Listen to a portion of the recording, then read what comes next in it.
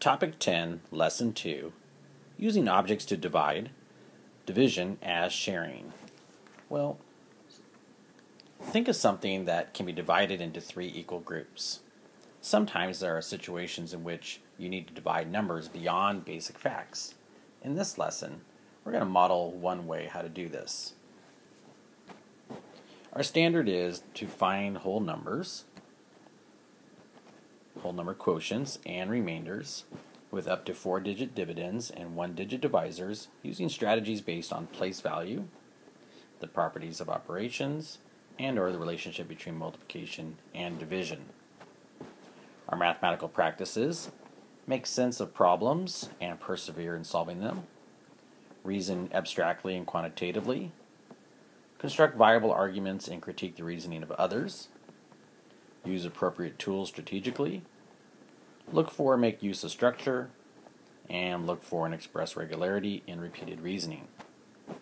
Our focus is, how can place value help you divide? Well, let's take a look at an example. Paula has 39 patches from states she has visited. She wants to pin them on a board in 3 rows. How many patches will be in each row? So again, we've got 39 patches, and Paula wants to put them in 3 rows. So how much will be in each row? Well, our problem is really 39 divided by 3. That's the division problem. And we can set it up this way, 39 divided by 3. But we can have these blocks here that might actually help us.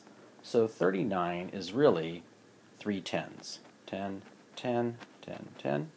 And of course, we have 9 ones.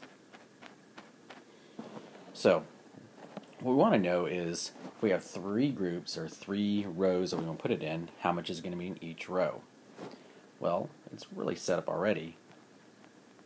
If we look at this equally, we can have 3 groups right here.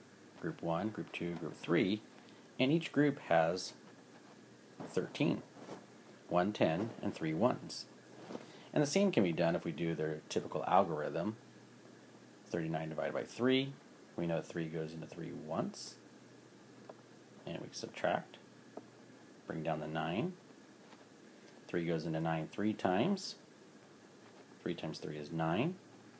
Subtract, and we get 0. So, we come up with the same answer. But we can use the blocks to help us in some cases. Alright, now try some on your own. Good luck.